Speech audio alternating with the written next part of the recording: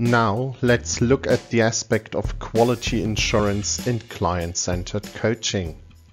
As the term coaching may embrace a huge variety of meanings to everyone who regards him or herself a coach, it is of utmost importance to define a clear coaching procedure that fits our purpose.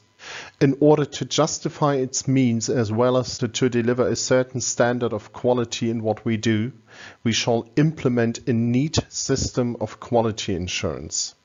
By quality assurance, we mean a standardized and operational procedure that will ensure the efficiency of coaching and make the coaching process verifiable. In the following, we set out to present a structural framework with individual steps for quality assurance in subsequent coaching situations. First, there is the phase of pre-documentation, before you actually go into the coaching process with the client.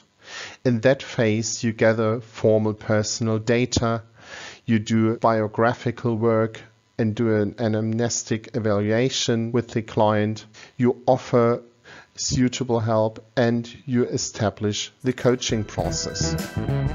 For more information, psychological theories, and interesting coaching tools, please go to our website.